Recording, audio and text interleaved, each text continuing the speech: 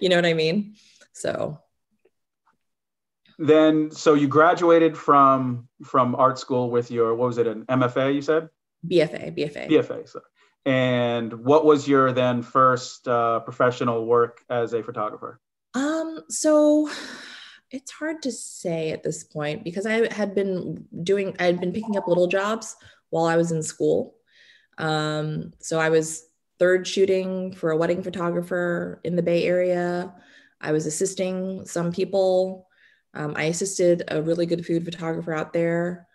Um, and then I started working as a second shooter for this company called Open Homes Photography in San Francisco. And I learned a lot about shooting interiors in a very short period of time. But I graduated in 2008 and the housing market died.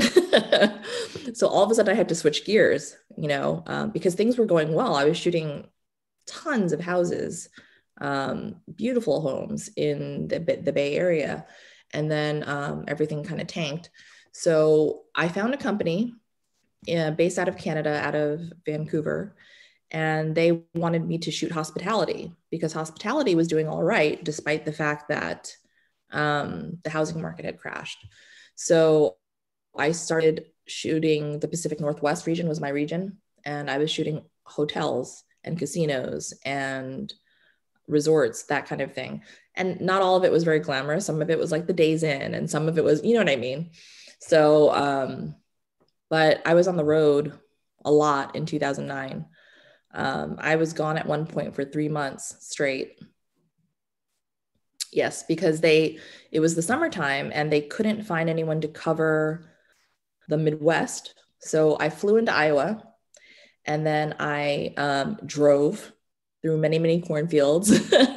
Somehow, like I drove all through the Midwest. I spent a bunch of time in Michigan where I got to spend some time with my in-laws. They're now my in-laws, but at the time they were just my fiance's, parents, right?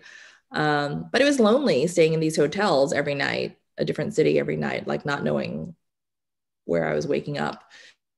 So after a while, when I was in Michigan, I just started staying with them every night. It was nice. It was homey. And then I got really sick. I got H1N1. Like not fun at all. I was in Indianapolis shooting a Homewood Suites for Hilton, and I got really sick.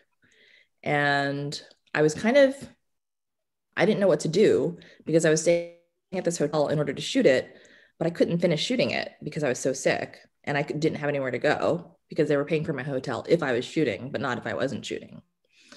And so Jeremy's parents, they got in a car from Michigan and 5.5 hours later came to get me from Indianapolis. And they took me back to their place to recuperate for a little while because I couldn't fly. So that was 2009. How long did it take you to recover from H1N1? Because I didn't catch it right away, even though I got the prescription for Tamiflu, it was too late. So I really don't even remember the first couple of weeks after I got it.